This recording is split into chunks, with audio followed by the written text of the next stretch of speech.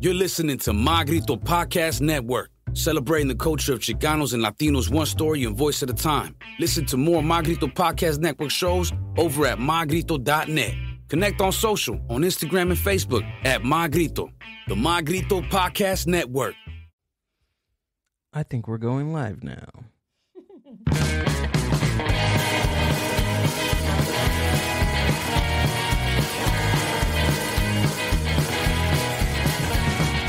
Boom!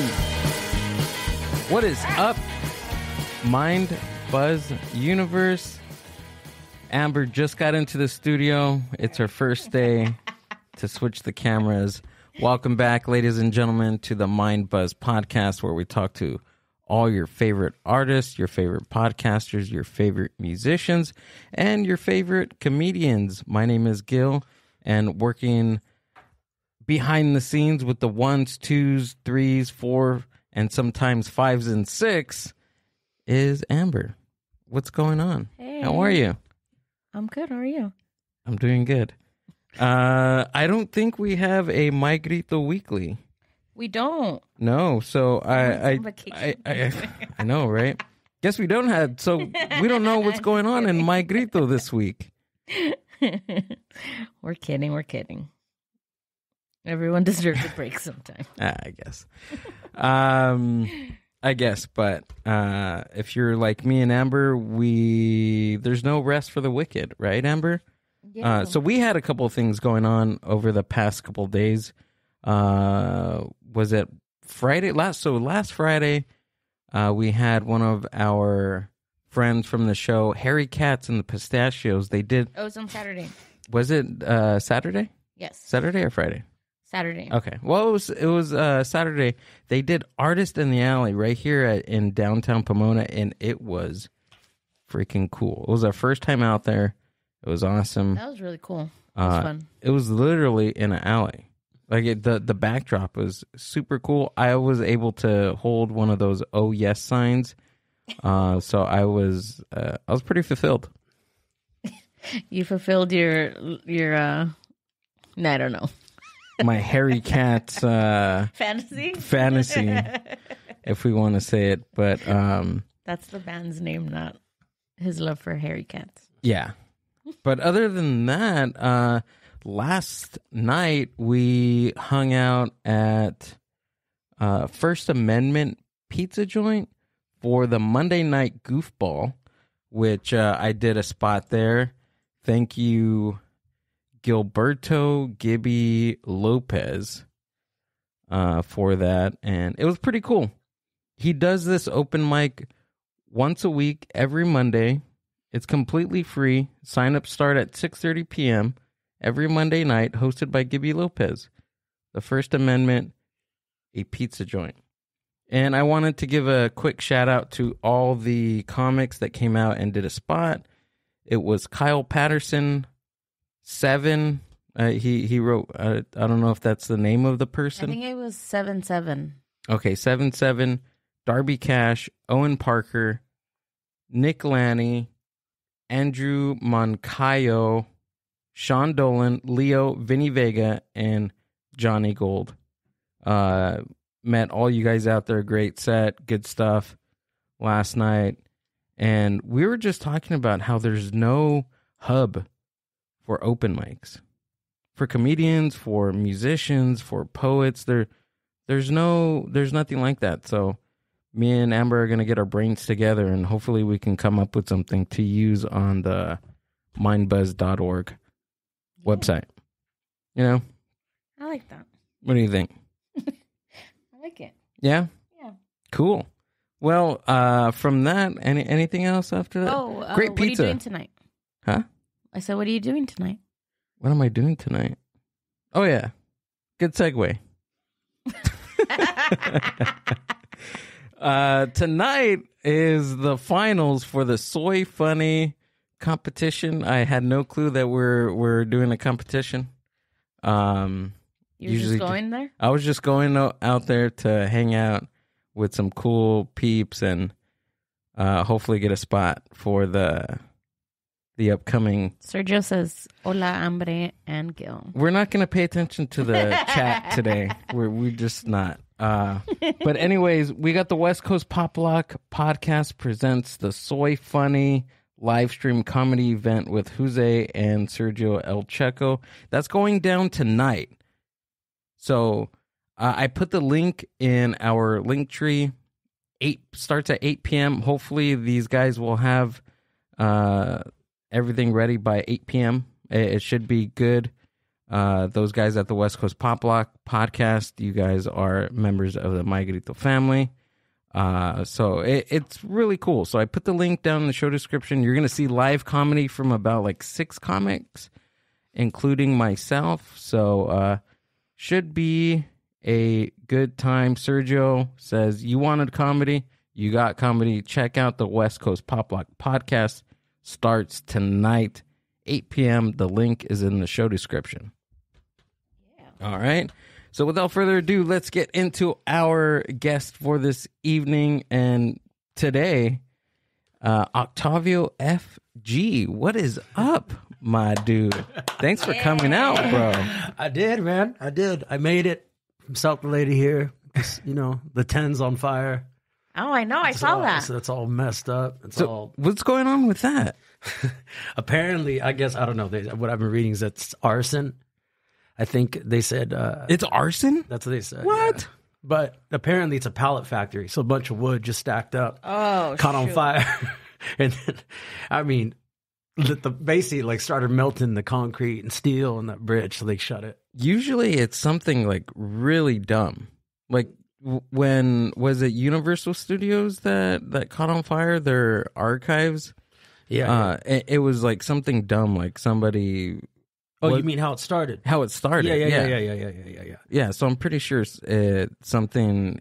I mean, probably one employee out there he was getting canned, and he knew it was coming, and or he wanted a couple days off. He wanted a couple days off from the pallet factory, like a cigarette on a mattress. I don't know, something like straight that, up like right? 1950s style housewife. Yeah. He just walked away and threw it. That's how I imagine it. No, but that's wild. So it's still going on? No. It's done now, but it's just all the cleanup and aftermath of all that. It literally peeled. It burned the concrete off of the post. Oh, jeez. shoot. So they can't let cars on it. They don't know if it's it could fall. Yeah. So they got to rebuild. I don't know if they're going to rebuild it or what they're going to do. They said karma. like 6 weeks. Yeah. LA is going through it just like everywhere else. I just learned about the 10 freeway and how before they built the 10 freeway like in the 50s. Uh-huh. And they demolished like hundreds of homes of like black neighborhoods. Yep, well to do. Yeah. Yeah. That's I was reading about that and they said that it's actually a big thing where it basically segregated the city. Mm-hmm. Before there wasn't really a divide of so much of North LA, Central LA, South LA, which is kind of just Los Angeles. And with the 10, it really split kind of like railroad tracks. So south of the 10 was predominantly black neighborhoods and north of it was not. And before that, it was a very affluent area. And with the freeway going through there, it cut off cross traffic because then it becomes just exits, right? So it slows down people going back and forth. They made it more of a divide. Yeah. That's crazy. That's why I said it's karma. For them For building the 10 it? freeway. He wasn't supposed to be there, so now... The 10 as a person. Yeah. Oh, The 10 freeway. that's terrible. The 10 freeway is an asshole. The I-5 is not. The 710 is great. Yeah. The 710. The 210 is nice too. I like the 210. Oh, yeah. Who was first, the 210 or the 10? Was it?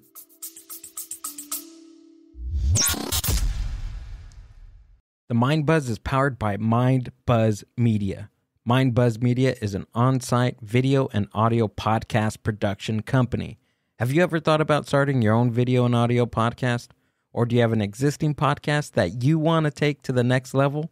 Mind Buzz Media brings a professional podcast studio to you. Visit mindbuzz.org for more. The two... Wait. Is the 210 go through Pasadena, Highland Park? Yeah. Yeah, that's Route 66. Yeah, Route 66. Yeah. Okay. That freeway is scary as hell. So I don't know, when they made it, that freeway's you're only supposed to go 50 miles an hour max. It's the one that's now we're going like 80 miles an hour. It's like right a through NASCAR houses, track. right? Dude, I've noticed Yeah. that even in residential areas, people are driving fucking crazy right now. I have no clue what it is. It's in the water. It's probably in the oxygen or something. People are just You're crazy. just old now. You're an Is it? old Is it man. that? Yeah, my wife Is just it? doesn't. My wife doesn't like driving between like 2 and 5. 2 and 6. It just gets crazy. Yeah. Yeah. People come from work and driving. Everyone's all impatient. Everyone's pissed off, and it turns into a whole different style of driving. Yeah. What is it? The bit from George Carlin? Anybody that's driving faster than you is crazy, but anybody driving slower than you is It's true. is I don't know. I fucked it up, but anybody driving slower than you is an idiot, but anybody driving faster than you is a maniac. Yeah. Is basically what That's he's basically saying. how it feels. Yeah. Anyone who gets in your way, idiot. Yeah. What are you doing? It's so true. That's what I felt. That's what I felt coming here. Yeah. Just the freeway, and then you start slowing down. It just feels as if everyone's But- purposely in your way. But there's nothing like I can't pinpoint the what it's called, but on your way to Arizona, there's that freeway, the freeway that we kept getting honked at, and the guy. It's the 10 too. Is it the 10? But Yeah, it's a 10 going to Arizona, Yeah, and yeah. people the 10, are like, the 10 goes all the way to like the other side of the country. It goes through Texas and everything. people are going like 100 miles an hour, and Oh, if yeah. you're not, Yeah. we're going like at speed limit, a little higher than speed limit, and we thought we were going good, and No, Arizona and Texas drives are crazy. they were like flipping us off, Yeah. honking at us, Yeah. and I'm like, is something hanging out of our back? Like, But you know what it was? We had a target on our car anyways because we have our California license plate. yeah. true. Oh, yeah. And I'm pretty sure They know that for sure. they thought our car was like an electric car or something because of how slow we're going and how small it is. These guys were saying, you look at these freaking That Californians. car is ran on marijuana. I know it. It's ran on marijuana and good feelings. Marijuana, good vibes, Yeah. and recycled plastic. Yeah, exactly. Arizona's very aware As we're of being eating our Arizona. granola bars. As we're eating our vegan granola bars in our Starbucks. Yeah, exactly. No, Right. Starbucks. That happened to us too. Like when my older band, we used to tour around, and every time we'd go through Texas, we'd always get pulled over. Every time. California plates, Yeah. van driving, especially when I was driving. 'Cause I don't know why. One time we got pulled over, and the cop says, first question is do you have any guns in the car? I was like, no, not at all. He's okay, well, get out of the car. And he says, I said, well, I just asked him, why you pulling me over? And he said, this is the first time I heard this. He says, well, your right tire was touching the white line, on the side of the road. What? So basically, it's like little things like that would happen all the time just to kind of try to get something that happened. You Yeah. know what I mean? Like, oh, we caught this, we caught that, we caught this. But Dang. luckily, no. But that always happened almost 100% of the time in Texas and Arizona as well. Dang. Just not like here. Is Texas the furthest you've played? No. I've been around the country. Really? Yeah, so like the East Coast, West Coast, the South, the North, not too much. I mean, North. So tell us what you do. Through it, Tell our through it. listeners what you do, Octavio. On my part time or just what do you do? What would you say you do? Musician, songwriter, singer. Been in bands band in college, and then from there I went to school at UC Davis up north, and then moved to the Bay Area, where I got in a band, started a band called the Soft White 60s in San Francisco and Oakland, and then that went for a while, and that's the band that we toured all over the place in the country. And then after that, we moved down to Los Angeles in I think 2016. Yeah, 2016, 2015, around there. And then been down here ever since and just been doing my kind of solo music since then. So that's what brought me here and everything. And then my wife's on here, had a baby down here. Well, no, my baby was born in Vancouver. But yeah, so that brought me down here. So you're originally from up north? Yeah. Near Sacramento, Oh, okay. a town called Woodland. Tiny little Woodland. town. Actually, remember, it's like, little town off the freeway, all agricultural fields. Okay. Something like Chino then. Yeah. I did. Yeah, because I was just going to say that. Exactly. Yeah. Exactly the same. So it's funny. If you drive east of Los Angeles, it starts feeling more like that. Yeah. Exactly. Kind of everything more spread out. Yeah, California has everything. Like in the spot that we're at, we go 30 minutes west, we hit downtown LA, but you go east and we hit mountains and where you guys wildlife. are especially. Yeah. Chino, But I mean, for where I am in South LA, I mean, same thing. It's that the ocean is, exactly. 15 minutes that way, west. And then 45 minutes, 50 minutes, and then your mountains. And that's California, huh? All the way up and down the coast. You can go to the desert. Yeah, We have everything. I've talked to people, it's like, oh, California. It's, man, trust me. Go drive around. go to other states. Go check it out. And I'm not saying other states have great things, but there's nothing close at all. no. As far as food goes, as far as climate goes, as far as what you can do on the weekends, what's available. I mean, it's not even not close at all. There's nothing close to it. No. We're paying for luxury. Yeah. Well, that's what we're like, it's like, why is rent so expensive here? It's like, well, I mean, have you been around?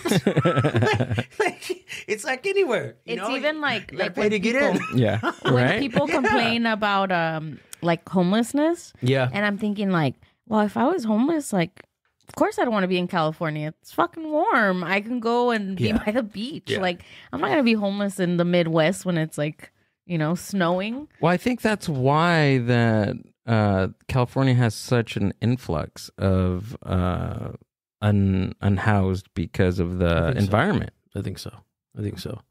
I also think that, I don't know. Well, the weird thing is when I was living in Vancouver, Canada, I realized that they're one of the first cities, or what are they? Their provinces that legalized fentanyl. Oh, sure. So, Whoa, when was this? it's a while back. Yeah. A while back, I don't know exactly, but I know that it was in a way to wean people off heroin, but then people are then you become dependent on fentanyl, right? Yeah. So there's an area in Vancouver. Vancouver's immaculate. I mean, it's almost too clean. Like it's kind of, it's immaculate. It's Strangely it's clean. a beautiful city. Uh-huh. But there's one part of town called Gas Town, and you go down there, and they contain it, kind of like the Tenderloin in San Francisco. Okay, like Skid Row. Where we stayed. Yeah. Wait, you guys stayed in Tenderloin? I booked a hotel on Amber accident. is out the Mind Buzz travel agent. How about the Tenderloin? I sounds didn't know. nice. I didn't. It sounded like a good piece of meat. So I was like, Holiday in Tenderloin. No, it was a really nice hotel. Like, it was not cheap to stay there. It was not. That city's not cheap in general to stay in Yeah. at all. So I was like, no this way. is nice. Your car get broken into? No. No. we Paid. Yeah, we forked up the cash to you have it stored in a parking structure. But we didn't go anywhere. We went from there to our car, and then we went to the rest of the city. But we stopped by a liquor store that was on the corner, but that was it. That was it. And daylight. And then I started like looking up the Tenderloin, and I was like, oh my God, Gilbert. I was like, It's got a history. where? But see, I grew up in Paramount next to Compton, so I was like, all right. Yeah, it's a little different though, because It is a little different, And I'll say that but- too, because even in Vancouver is that when people are on fentanyl, and I think you kind of get the zombie feeling. There's this kind of like someone's a crack. They're moving around, they're pacing, but they're like working. They're like they got to get things done. They're moving. They're like they don't want nothing to do with you. They're like trying to find something. They're working. They're moving around, but heroin, they're just like frozen. And it's kind of zombie apocalyptic like. Yeah. So it's a different feeling. It's Any type of opiate, right? That would do that to a person. They're just sitting there. I told my wife that I was driving, and it's like you see someone kind of curled up, kind of like, how it looks like they're being held up like a string. Like, how's that person makes standing? sense. And I think to myself, I'm like, how good does that feel? Like, what are they feeling right now? And I bet you it's completely opposite of what it looks like. Yeah. Because they're completely comfortable in that moment. That's true. You know what I mean? They're just sitting and they're just like, ooh. You know, I was like, it looks horrible. And it's just, but they definitely look more comfortable than someone like a crackhead just pacing around. Yeah. You know, and jittery and looking around and searching and looking frantic. It's like they're just happy standing in that one spot. Yeah, I wonder how that what's that going feels. through their mind. Yeah, what in their mind, what they're like feeling, what's going on. in a field of daisies. And I mean, it's the gotta feel great. sky's great, and then right there, they're just like hunched over. It's worth right. a lot to people, you know. So Yeah. it's like it's gotta be.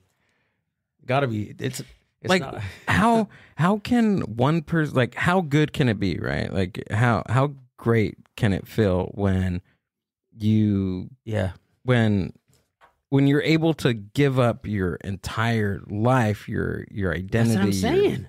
your being, everything for this, for that. for that substance.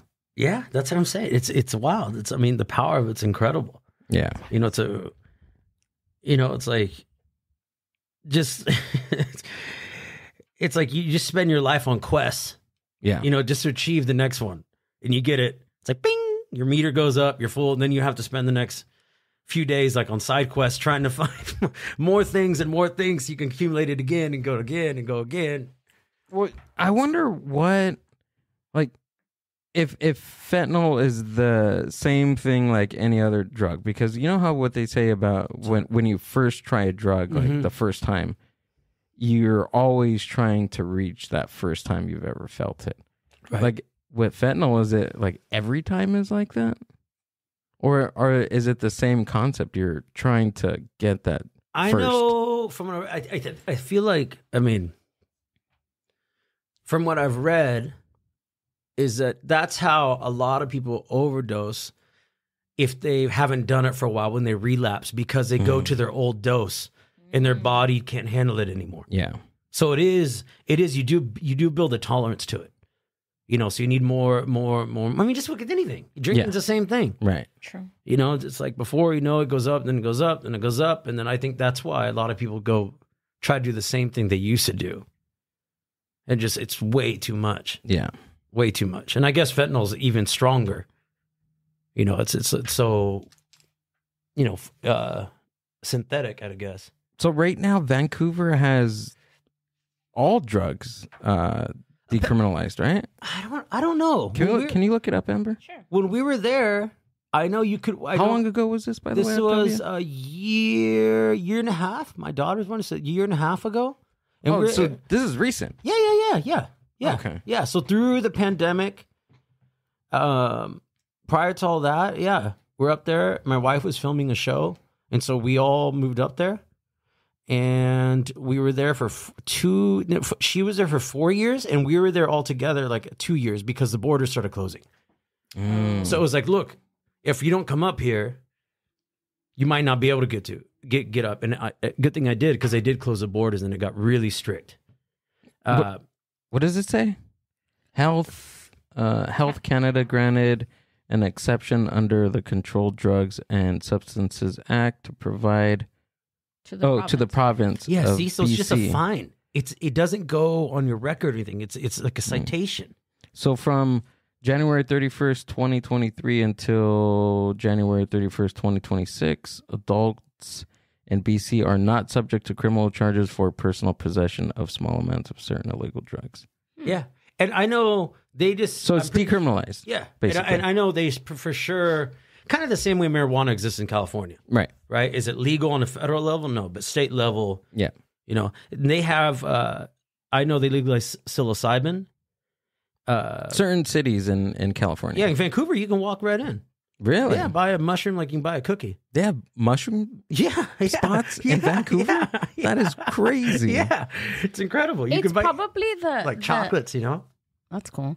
I think the kind of also the thinking behind it is like Italy, right? Where they were saying like Italy has a really low like percentage of people that are alcoholics, even though you think like, oh, Italians drink wine, you know, but they're saying that there's a low percentage of in youth. Okay, let me reiterate youth, because the youth get to drink. I think the drinking age is like 15, and they make it so like non-taboo within families, within the culture. You know, you can serve your 15-year-old a glass of wine with, you know, their dinner. So they start normalizing it in a sense of not binging. It's more of a, I'm going to enjoy it. It's going to be with family. It's going to be things like that. It's not hidden. Yeah. So it's not something you got to wait to do this. You can't handle it. So then they don't binge and they don't become these raging alcoholics because it's never been like taboo or stopped or looked down on. So maybe that what Canada's doing is trying to decriminalize it so that it doesn't become this like, let me get it because it's wrong. Well, I think they're trying to also, you know, realize that, okay, if you're doing this, there's some other stuff going on. Yeah. So let's try to figure that out. Like putting you in jail is not going to fix anything. No. If anything, you're going to come out with more of a habit. Yeah. Right. You know, so it's but again, people forget that Vancouver population is tiny compared to like something like Los Angeles. Yeah. So when people say, well, in Vancouver, this works, it's like, there's not that many people there. It's completely different. You know what I mean? You try to keep to what's in Los Angeles, how many million people? 9 million? 10 million people? I mean, Vancouver is tiny compared to that. So you look at their programs and you're like, oh, we should try that here. I mean, the amount of money and not that, just like the amount of people that Los Angeles has to work with, it's incredible. And that's another thing. Like if you drive around the country, very few people in this country know how big Los Angeles really is. It's huge. It's huge, man. It's so big. It goes forever. It goes forever. Yeah. I mean, you can see it when you fly in. It's just all gridded out and just tons. Like I just picture my little house down there. Yeah. Like, man, nothing down there. What is the population of Los Angeles? Can you look that up? I say 9. You said so. Your bid was 9 million. Yeah, I thought it was. Maybe I'm way off. Population. Oh, that's Canada's 38 population. No, see, I was way off. 3.8. Okay, 3.8. so It's 3.9 about million. 4 million. Okay, so 4 million, right? But this is 2021. Okay, so maybe. Okay, hold on. We had some people come in. 2023. Yeah. Okay, Yeah, a so little bit. almost 4 million, right? Okay, so 4 million. And then you said 4 million in like 2 years. That's crazy. Look, Vancouver. And Vancouver. So we got 4 million. 192. That's Washington. There's another one up there. okay, Do yeah, Vancouver, BC. Let me see. British Columbia. Yeah. Right here. Good food up there. Yeah. Oh yeah. See, look, 600,000. No, that's 2017. Why is it giving me dates that are not? Your prior searches. There you go. 2 million. The current 2 million. metro. Oh man, see, it blew up. Yeah, it says it had a increase since 2022. Yeah, that's a big jump. huge jump. It's a big increase. How do they do that? It doesn't even feel like there's that many people there.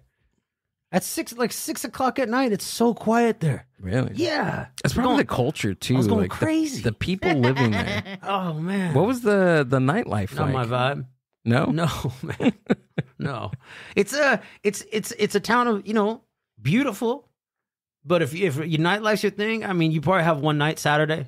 Really? Yeah. And even that, I mean, it's just, there's one little street where they have some clubs that goes late to like 4 a.m. They serve alcohol till about 2 a.m. But you know, they stay open till 4.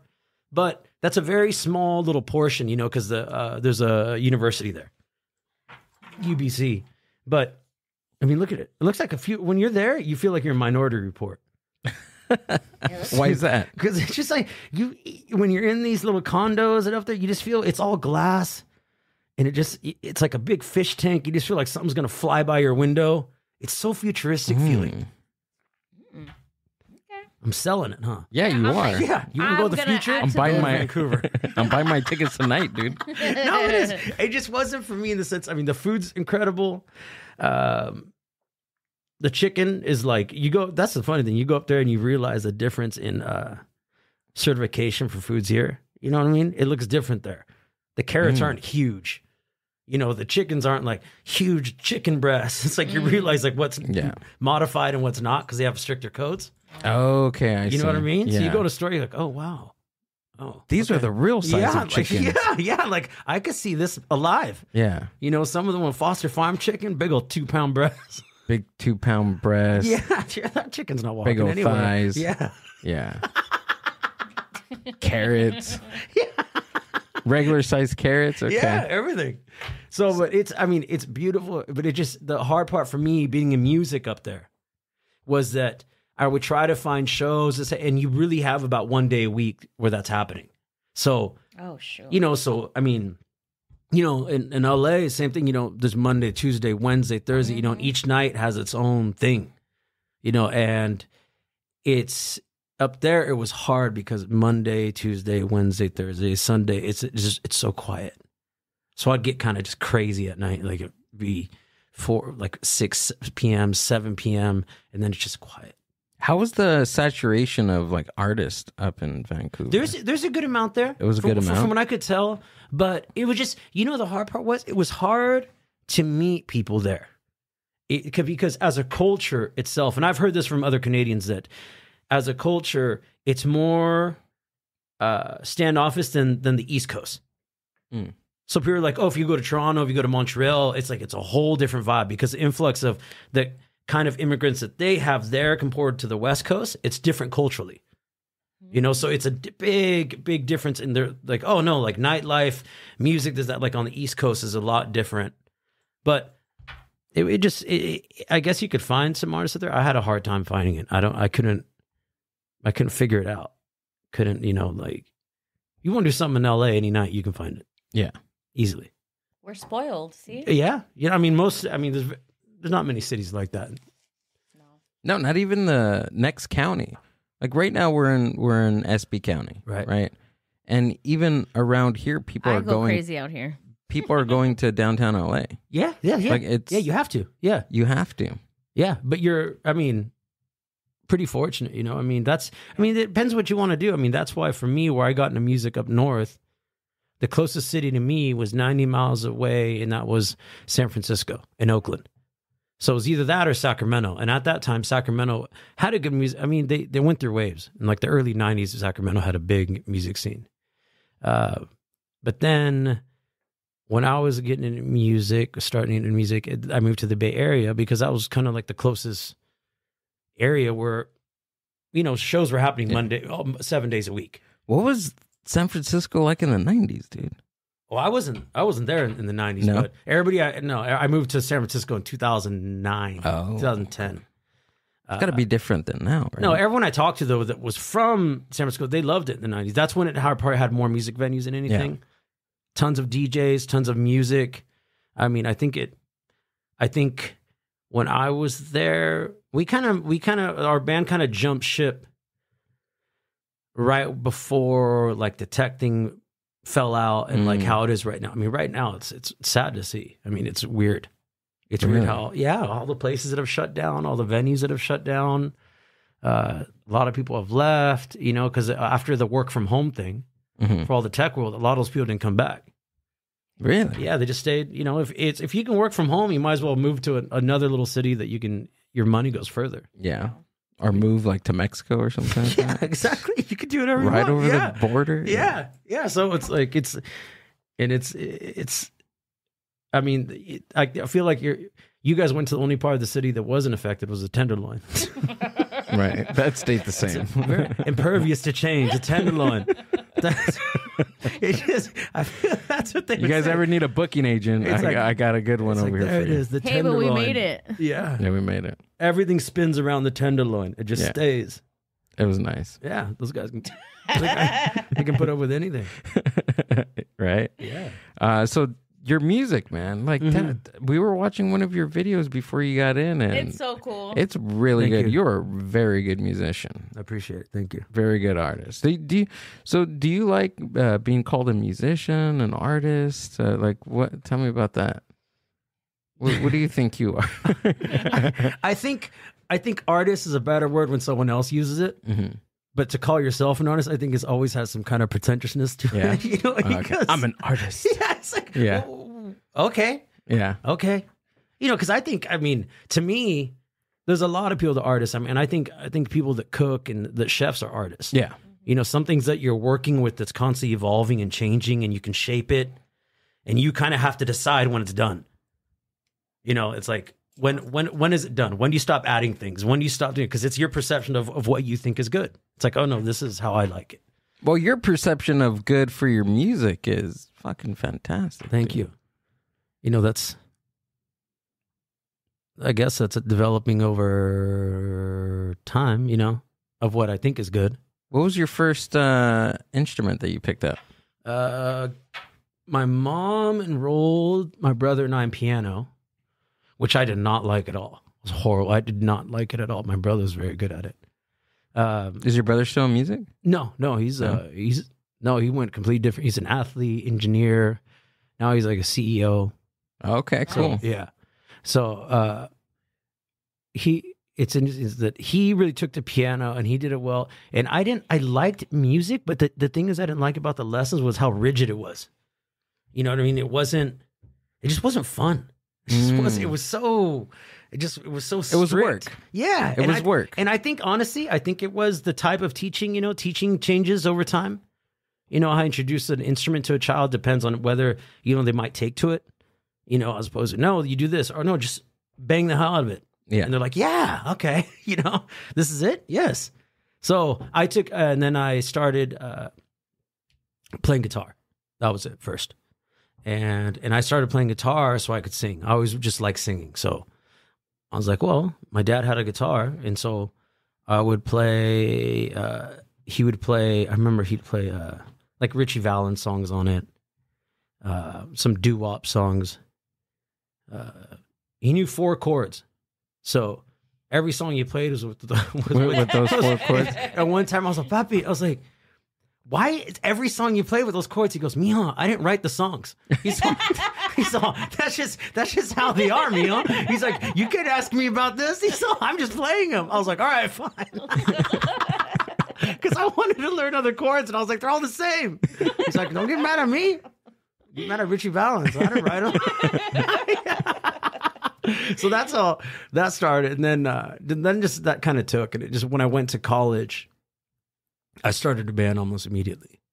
A friend of mine one of my good friends, lived down the hall from me, and I walked by his room, and he had a guitar in his room. And I asked him, I was like, well, you want to like play guitar together? And he's like, yeah. And so I just started writing songs, and we started open mics. And then that happened, that started a band. And then from there, I went to the Bay Area to get. What year was this?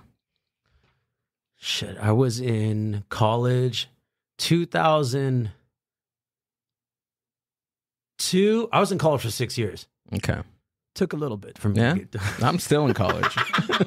I'm still going through it. You're a couple feet in front of us, so you're good. Yeah, no, I was there, and it's so 2002, 2003, and then I was 6, 7, 8. It's 2008. Graduated or 2009. Took me a while because I remember I got booted out of college for a quarter because I went on academic probation twice. Mm-hmm. And they had to send me an email saying, if you don't respond to this email, we're going to disenroll you, which I didn't get. So I was in class, and this is how much I wasn't taking it seriously at the time. I was in a class that I found out was the second time I had taken it. I was doing the work, and I was like, man, I just know this stuff. So I go online and I go, wait, I've taken this class before. And so I go online and check my grade, and there's no classes listed on the site. I'm like, what? Nothing listed.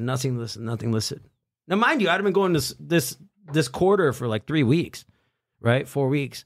And so I go to my counselor. They're like, no, like you didn't respond to the email. So we disenrolled you.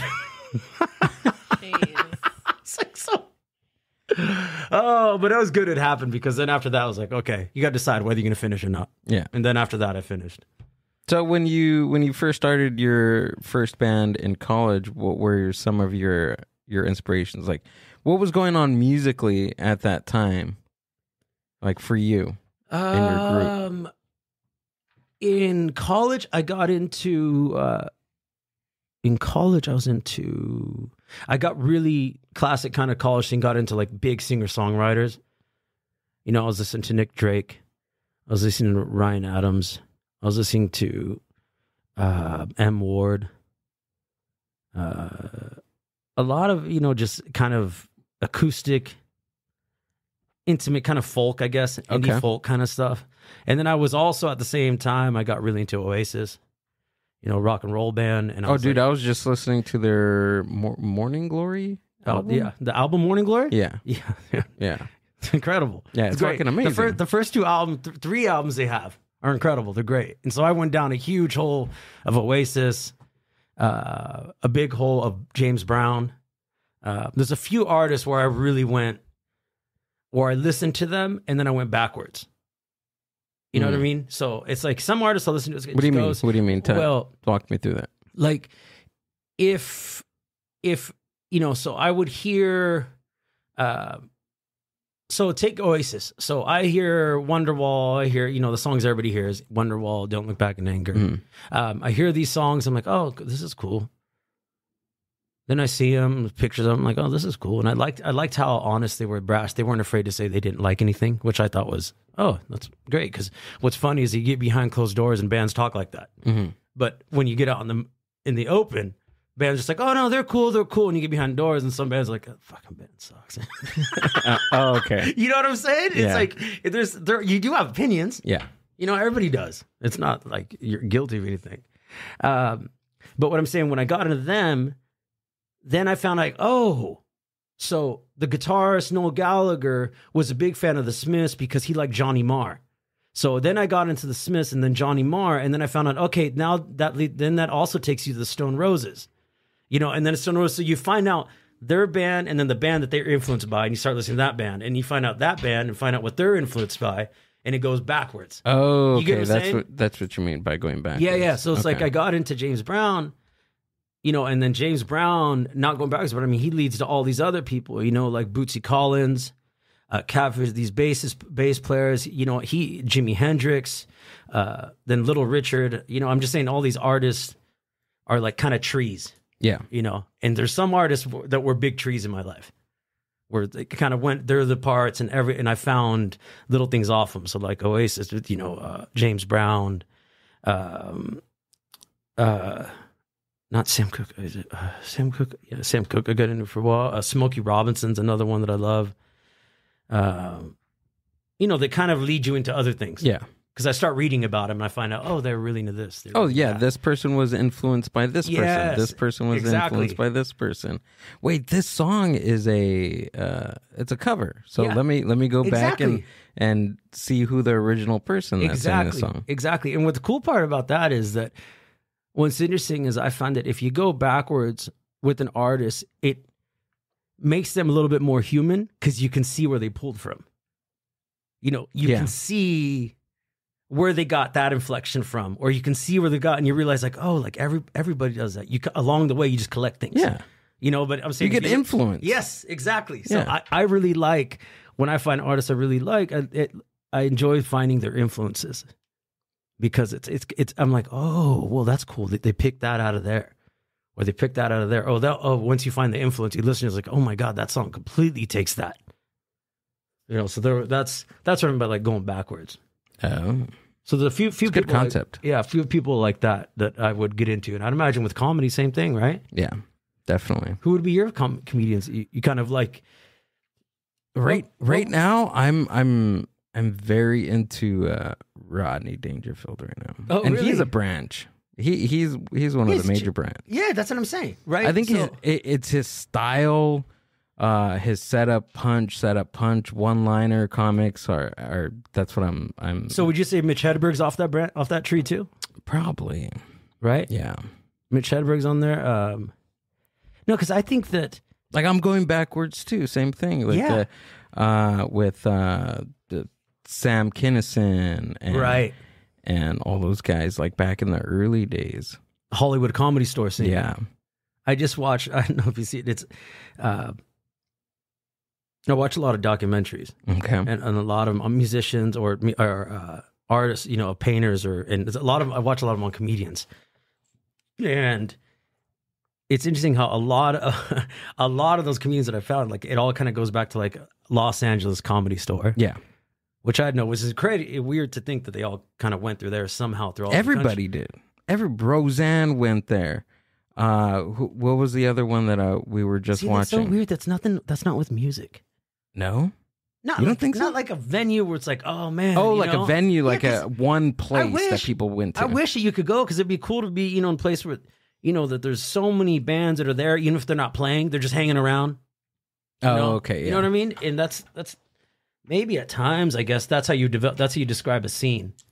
Yeah, like a place that everybody goes hang, because that's like at least what I'm very fairly new, right, to the comedy scene right now. Fairly new. How long would you say you've been doing comedy? What would you say, Amber? Like, if you were to judge and somebody asked you, how long has Gil been doing comedy? What would you tell them? Like real comedy? No, just kidding. Real comedy? No years. 0. Are we talking real comedy or fake comedy? Which one is it? Which one? Sorry, what are you talking about? I gave her the setup, so it's fine. I'm glad you took it. Hold on. Let me phrase this way. When was the first time that you knew you were going to do comedy? You picked a date you're going to do it. You prepped, and you were ready to go for that. I was kind of thrown. What, like 2 months ago? When did... I would say maybe in total, like that it was like brewing and everything. No, I would say like longer than that. Maybe 6 months. Because you've been talking about it. I mean... I know that you've always had the idea and I've been writing for 2 years. Even when he was a kid, he was like funny and doing skits and doing stuff like that. So you're writing prior to doing stand-up.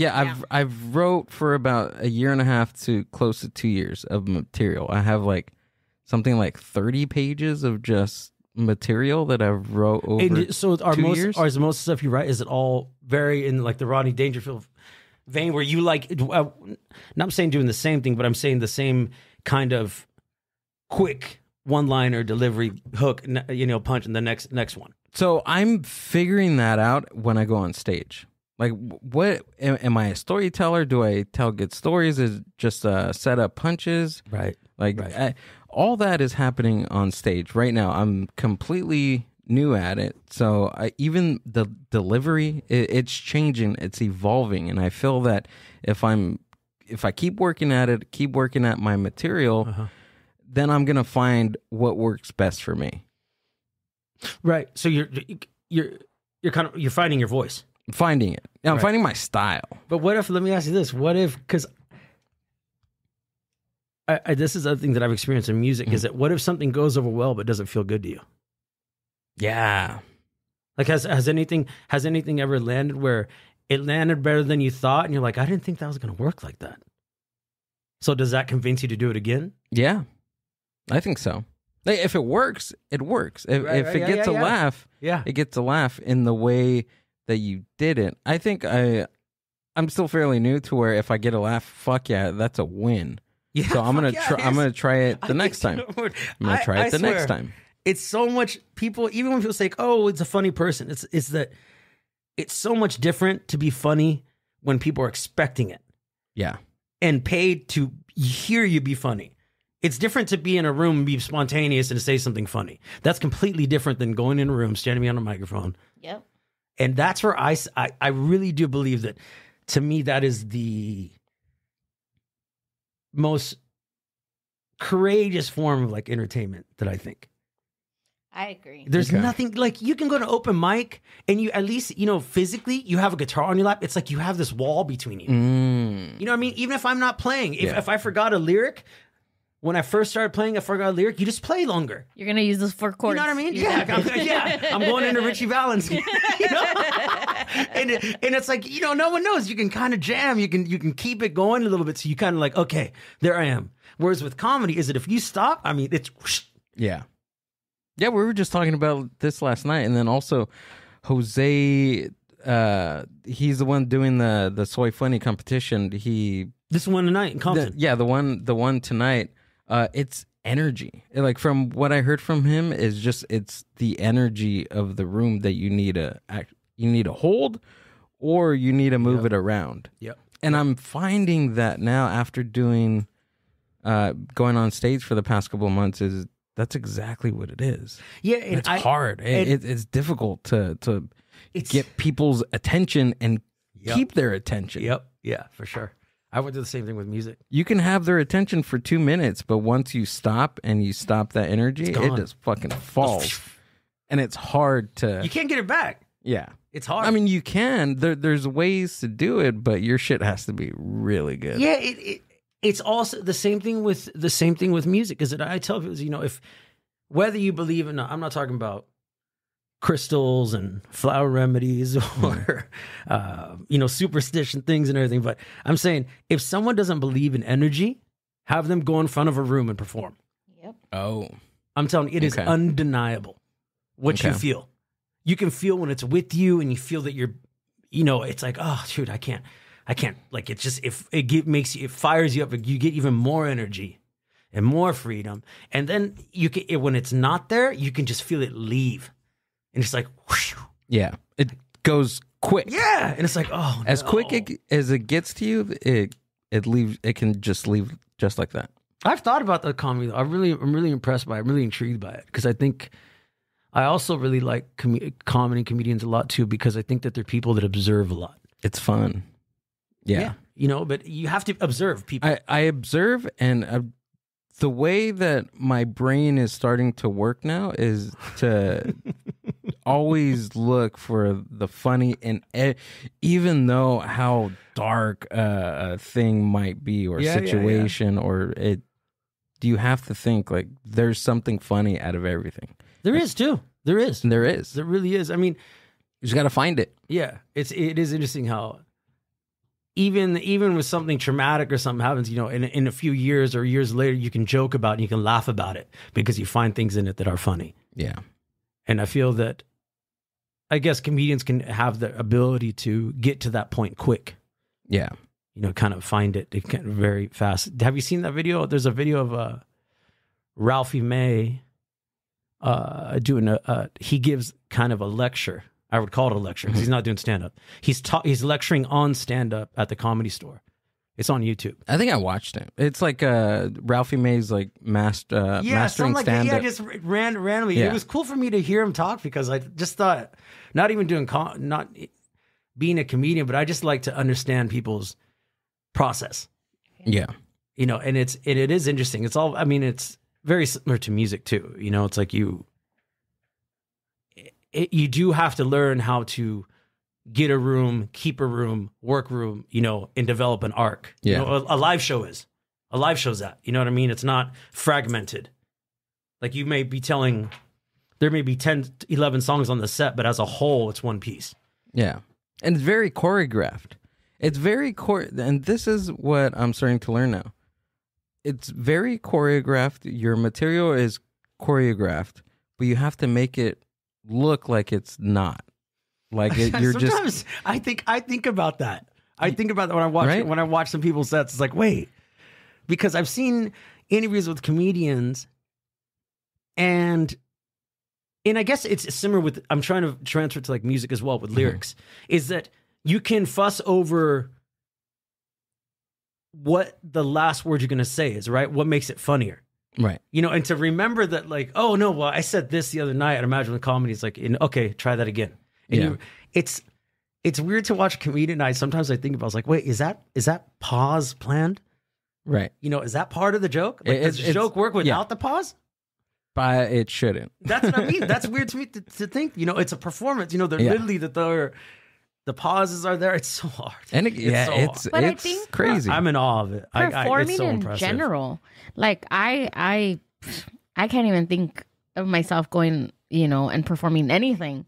But performing in general, I think it's like, it's beautiful because there's this art of vulnerability, whether you do music, whether you're an actual, painting artist, you're someone sculpting, you're, a comedian, whether you're doing like a live cooking show, anything that, we would deem as art it's being vulnerable. It's showing who you are in a sense through your art, and then to still want people to reciprocate to that, it's hard. Like I can't imagine doing it. It's also hard too, because really what you're doing is basically saying you're giving it to people to judge it. Yeah. Right? I mean, that's what comedy is. You're immediately being judged. Yeah. You know, laugh or no laugh. Like that's pretty direct feedback. You know what I mean? Like if that works or not, it's immediate feedback. At least with music, I could make an album or a song, put it out, and I'm not necessarily in the room as everybody's listening to it. You get what I'm saying? I get what you're saying. You know what I mean? It'd be different. You know, it's every person that would hear my music would be the equivalent would be me being in the room, like playing it for them and just watching their reaction. You know, with comedy, you're there. You're and the thing is, you have to be there. Yeah, you have to do it. So when you go on stage, right, you have to do it on stage. Like there's no stand-up comedy without going in front of the crowd. Yes, yeah, for sure. You can't do stand-up comedy on a podcast. I mean, you can. I mean, basically, that's what we're going to do tonight. Right. But consistently, like, you can't be a stand-up comedy while on a podcast, if that makes sense. I think that's... You know what I mean? But I think that's where the comedy world, in a way, is kind of like finding its floor. Yeah. In that. Because now you have people coming from podcasts that now build a following, that I feel like then go live. Right? True. As opposed to people starting... That's actually happening a lot, right, Amber? That's happening a lot with influencers, like with Instagram influencers, YouTubers. Yeah, they kind of build something first, right? Yeah, and they've been building it for over a decade, and they go into stand-up comedy. Oh, whoa. Yeah. Why? Because they just post funny videos, and it works, and it works, and it works. And they're like, oh, I'll do this more of this. Yeah, but it's so different. Like, you can't... Like, sketch comedy is sketch comedy versus stand-up comedy. Right. Because improv is totally different. Like, improv comedy is different from stand-up. Like, there's no crutch when you're on the stage by yourself versus when you have a full improv team. Or a sketch team. And I've talked to this about, some of my friends I've talked about this because with music, and I think it's interesting, especially with TikTok, is that it's different to put something out there when you've curated it and made it exactly how you want it to be and then send it out. As opposed to what you're doing, stand-up comedy, is that it's in the moment, it's happening live. You can't be like, hold on, let me do that over again. Right. You know what I mean? Hold on. Let me put a different filter on. Let me figure this out real quick. Yeah. You know, what's interesting is that I do think, I wonder sometimes, is that which people would continue pursuing a type of art if they had to go into a room and do it that way, as opposed to curating an online persona and curating what you're doing and curating what people are seeing, right? So it's easier to paint a picture, you know, like, okay, here's this thing, here's this bit, as opposed to, would you go to open mics and do that and come up doing that? Being in a room with people that don't give a shit? Like, would you still go home and want to do it? You know, or would you go in a room? Like, I remember going to open mics and no one listening, you know, but that it's like, okay, well, I got to figure this out. You know, okay, people listen to this. Okay, figure it out. But if I were just posting a video online, all I would see is the likes and not people turning their back to me. That makes sense. You get what I'm saying? I get what you're saying. You know, it's like, and I really do think that seeing people turn their back, seeing people get not engaged, makes you perform better and actually makes you figure it out. Do you figure it out faster? I think you have to. Yeah. I think so. What also too is that, I mean, that was the rush. That is the rush. It is. Like, I remember what was weird is that one of my friends, I have some videos on TikTok and I was like, oh, okay, you know, it works. Like, that's pure, like, that's what works. That's what works. And I'm like, oh, okay. So I start posting a few videos on TikTok and it just felt so different and empty to me compared to, because I came from when I would share something and it'd be live. So I have that frame of reference. So I was trying to get that feeling from recording and it wasn't even close. You know, I'm in my room by myself, like setting the light up, singing songs. Oh, then I go back and do it again, then do it again. And then you look through it, choose this. Okay, I'll put that up. and then you wait. Yeah. You know, it just wasn't, I didn't find myself, whereas opposed to, I remember when I first started open mics, I couldn't wait to do the next one. Yeah.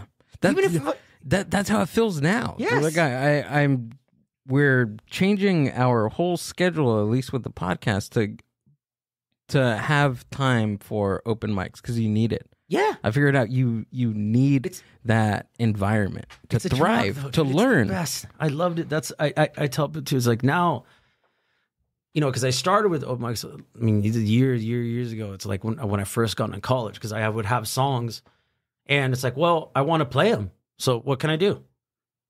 You know, so I would start doing those. And what's interesting to me is like, that was the first time where I felt that rush. And I thought to myself, oh man, this is so good.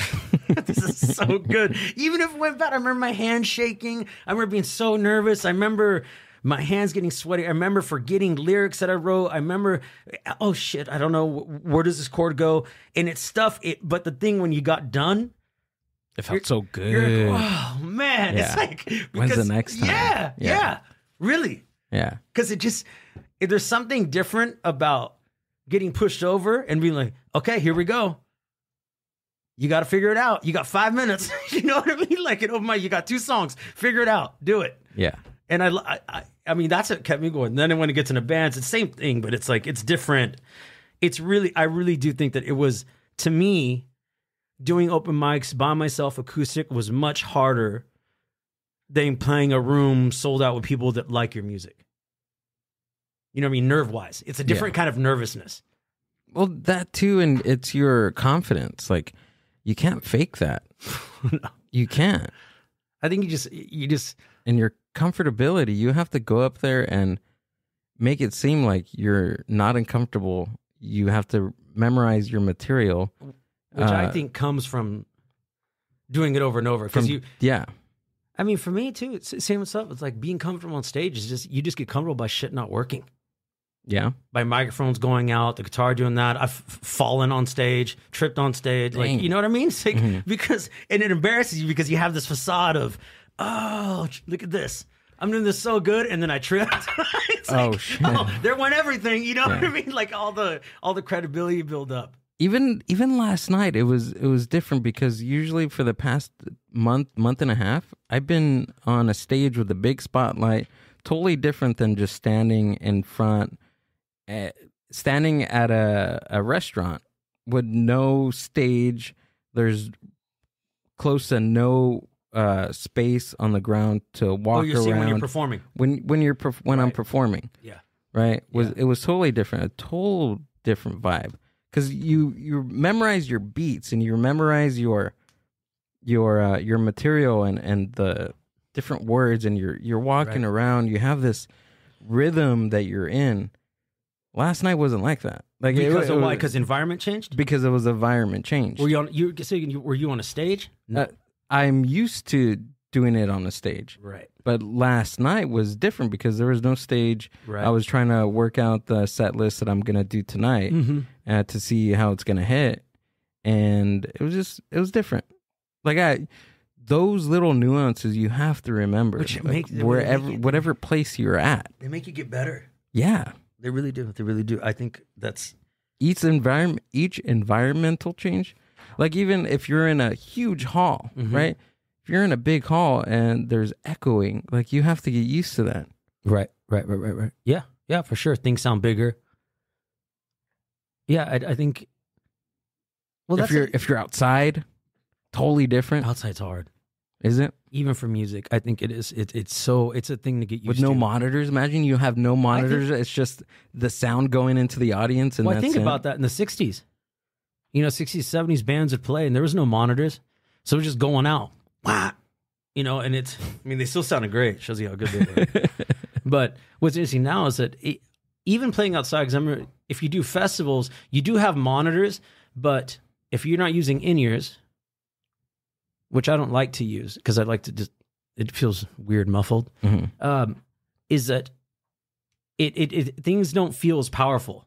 You know, because when you're in a hall, you feel that you hear the sound go out and come back.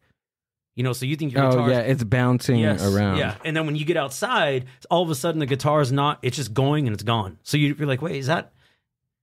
didn't you turn it up? It's like, no, that's how loud it was last night. It's like, well, it sounds like half that now. Right. You know, because unless monitors do help and everything, but then even that changes. It doesn't seem, it's more intimate, I guess, and it feels more easier to maintain the energy. But these are all things that you learn over time by doing it. Yeah. By doing it. Yeah. There's no way. I mean, there's no way. There's no other way to learn. No, not at all. Besides doing something. Over and over and over and over and over and And you've over. been doing music for a long time, right? Yeah, almost. Shit. So you've had good gigs, you've had bad gigs, right? Yeah. But I mean, same thing. You know, when you're first starting in a band, you take any show you can. Yeah. I remember playing the laundromat. I remember playing. Oh crap! Really? Yeah. In San Francisco, there's a laundromat called, and I think it's called Brainwash Cafe. It was like a laundromat and a cafe. That is awesome. I remember, like, you know, playing. You know, basically, it's like, you know, when you start, it's like you're doing things where you're not the main attraction. You're kind of in the room as well. Right. Which makes you get better, because it's like, how do you get the eyes on you? You know, as opposed to, okay, this is just a venue. You know, but it's. I mean, but also, too, some of those ones are the most fun, because I remember being with the band, you know, it's like those just... Is it this one? San Francisco? Yeah. Yeah, And Brainwash Cafe Laundromat. Yeah, that's it. That is awesome. I don't know if it's still open or not. Well, figure it out. Yeah, exactly, see? Yeah, so that's what I'm saying, is like we were set up like in the corner on the ground with like a PA, right? Yeah. And you just kind of go, but it makes you so much better as This is what we need here. as a performer. It makes you get better at what you play. Imagine doing your laundry and watching a band play. I'd want to do my laundry. That's what I'm often. saying. It was a cool concept. I'm surprised. I'm glad it's still there. That's It's Yeah, stage right there too, and everything. Where? Whoa. Right there. Yeah, looks I like think a when stick I think when we did, there wasn't that. a little piece right there. Oh my god, They've upgraded. Whoa. This is cool. we need this. Yeah. No, it was a cool idea. I mean, we liked it. I mean, I you know, but it's like what I'm saying is like you just take anything you can just because you want to do it. Yeah. Because honestly, even when you start, it's like it feels. I find that if you do enjoy it, it feels good, regardless. No matter where you're at. Of how it goes. Yeah. It does. It does, for sure, to this day. You know, if I don't sing during the day or play myself when I write or anything like that, it's just like I get in a bad mood. Like I get edgy. I get kind of weird, you know. I see that. You know, and then the next day, if I don't do it for another day or 2 days or... What is that? What do you think that is? Because I get that too. I don't know, because there's a few times I have this tiny little nylon guitar. And it got to the point where I stopped traveling with it, because it's kind of like I would take it all the time. But then my wife would be like, man, why are you bringing a guitar? Because if I play the guitar, what's funny is that everything else disappears, right? It's like, okay, I'm going to go over here and do my own thing for a little bit. It's like, but we're together in this, you know? Yeah. It's like, okay. So now if it's only a few days, I won't take it. But I messed up one time. I was like 5-6 days and I didn't take it with me. And then by like the third day, it's just like, even if it's not long, it's just something you can become accustomed to doing. So it's like I got kind of just like bored, but then annoyed that I was bored. You know what I mean? Because I was like, I could just be bored right here, but I could be playing guitar and like, you know, it's like, it's so easy. I could be bored and playing guitar. I could be just like thinking of doing something else while I'm doing that. So I stopped, but I don't know exactly what it is. And what's funny to me is I didn't realize it until my wife pointed it out to me. She's like, you need to go rehearse, get out of here. She's like, because you're doing way too much. Like you're just like coming in too hot all the time. You know, it's like go and then I come back and I'm just like, really just much more relaxed. I wonder what it is, dude. Because I get that same way. If the longest time that we've spent between publishing a podcast and between the next was like 11 days, and that period of 11 days was just like, oh my God, when is the next one? When are we scheduled? I mean, when I go on stage, I get a little bit of that because it's still, I'm still working out something. I'm still talking. I'm still trying to, I think that's the word, working. Yeah. You're working on it. Yeah. You know what I mean? You're not being stagnant. You know, no matter what there is a possibility that you might discover something or learn something. Right. You know, that you didn't know the other day with, like, as far as, you know, performing or. And even throughout the day, like if there's a premise or like an idea, right, take out my phone and write it down real quick. That was always nice. Do you write it down or do you do voice memos? I write it down.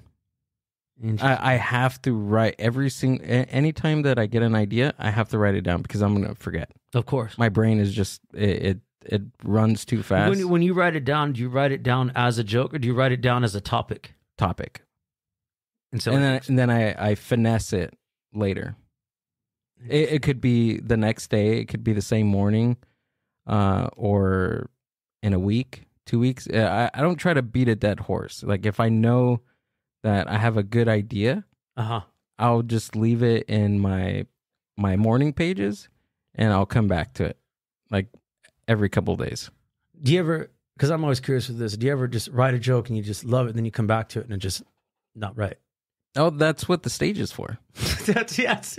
Yeah, I might think it's funny, right? Right. I go on stage, I say it, and people are like, "What the fuck is this guy's problem?" Like, what's his? This is because it's when something is funny. It's sad. It's sad because I've had this stuff in my pocket for 2 years, right? And you take it out, and I take it out. Check this out.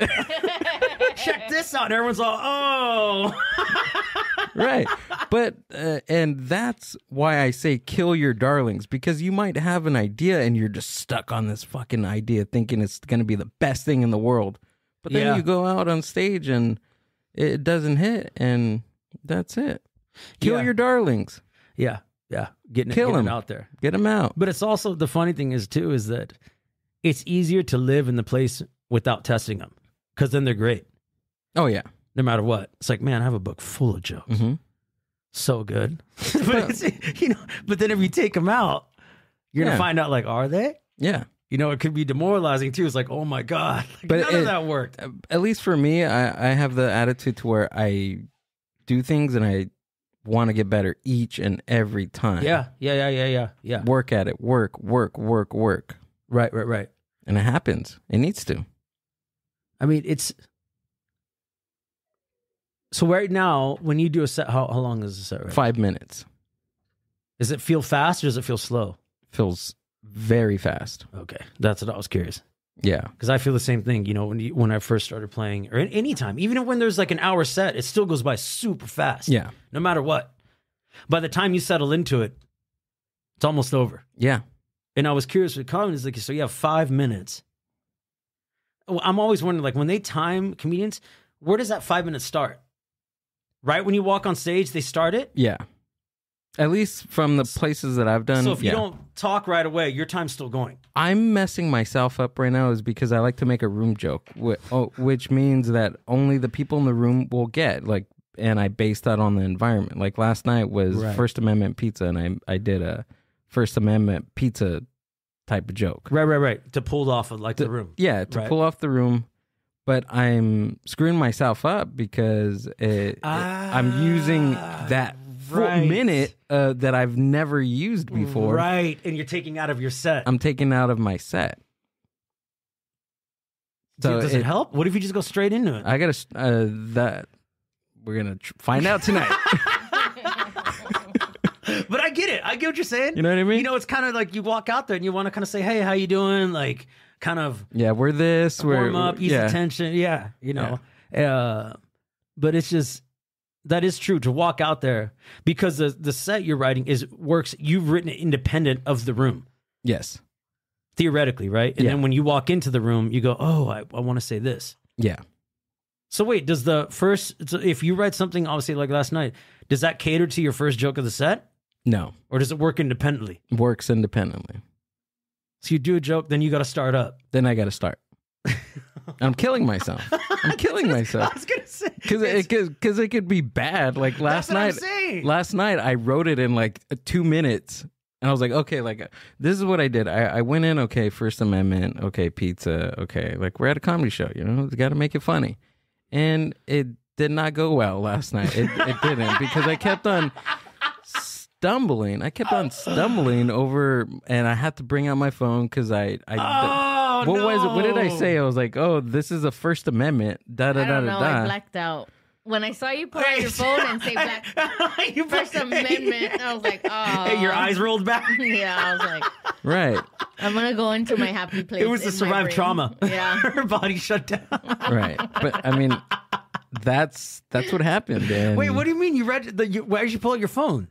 So I pulled it out because I wonder, like on stage, I was like, I wonder what's the First Amendment? I didn't even know. So you walked out there and you have 5 minutes. I had 5 minutes. And you said, "What's the First Amendment?" Yeah, Does anybody know? Because we're at the pizza place was called First Amendment, and I was like, do we even know what the First Amendment is? Right. And I read it, and whatever the First Amendment is, and I was like, okay, so you mean to tell me somebody read the First Amendment and said, I think I'm going to make a pizza place? I see what you're saying. You know what I'm saying? Right. Like it was dumb. Like it was just like. But I'm curious what was the allure of that?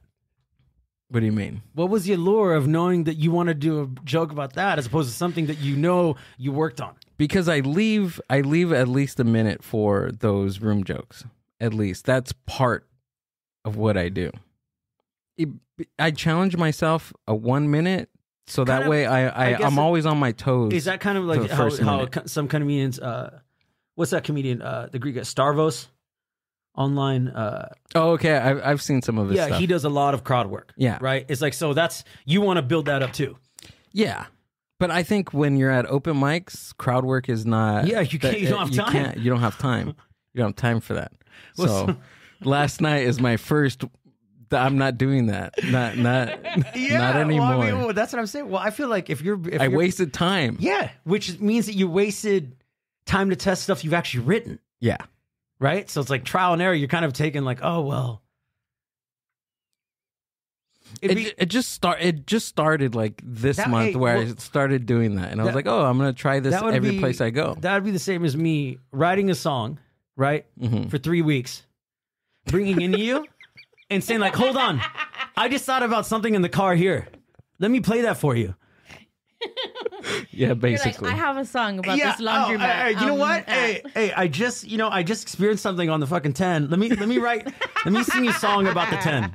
Yeah. You know, and you're just like, meanwhile, I have this song I've crafted for like 3 weeks, got every lyric, every melody right. I'm like, hold on real quick. I was on the way here. I was inspired by the 10. I'm going to sing that song for you real quick. Exactly. You live and learn, bro. You live and learn. I think tonight, you just go do your set. I'm just go in there and that's it. Yeah. See where it goes. See where it goes. But on that note, Octavio, thank you so much. Thanks for coming out and doing the podcast, bro. I appreciate it. So go ahead and tell us where we can find you and what you got coming up. Yeah. Octavio F.G. It's on Instagram. It's on Spotify. It's on Deezer. All the same tag. Gonna have a new single coming out called Ride With Me. That's going to be coming out, I believe, in the new year with the video and everything, since we're already coming down to the end of it. Yeah, check it out online. Octavio FG, Spotify, Instagram, Facebook, Twitter. Not Twitter, whatever it is now. X. Thank you so much, Gil. Oh, you got it, man. X, huh? It's X now. And then on your YouTube. Yeah, YouTube. If you just go into Google and write Octavio FG, it'll bring up everything. Go into web crawler and write it down. What's web crawling? It's a whole nother podcast. No, web crawlers. Oh man, daters are like Excite, web crawler, Yahoo, all these defunct Got it. search engines that no longer live. But you don't have to go to a web crawler. You can go down to the show description on YouTube and Spotify. All the links that Octavio just talked about will be down in the show descriptions. Give him a follow. Check out his YouTube channel. Check out his new singles coming out. His music video is freaking phenomenal. It's going to be down here in the show description. Check it out. And then tonight, if you're not doing anything 8 p.m. or if you're doing something 8 p.m., you're going to like a kids thing for your kid, just pull out your phone, go to the link in the show description. Well, yeah, I'll put it in the show description. Check it out tonight live at Pig Studio in the city of Compton with our boys, the West Coast Pop Lock Podcast, and Jose for the Soy Funny competition. And there you go. Just have fun. It's gonna be cool. I'm excited to do this. I'm gonna listen. Yeah. Top 5. Top 5. Yeah.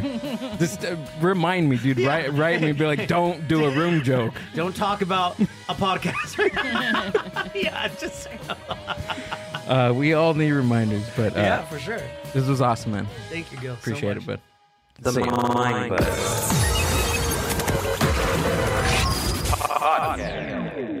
Boom. Bye. All right.